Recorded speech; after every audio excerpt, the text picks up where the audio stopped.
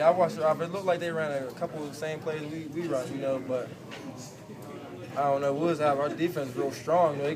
Us and our defense go at it every day. So I didn't think they were going to really do all that good on our defense. But I can't tell. But I think their offense was good. But I just think our defense was better. I don't know what happened, but I know our defense was way better than that.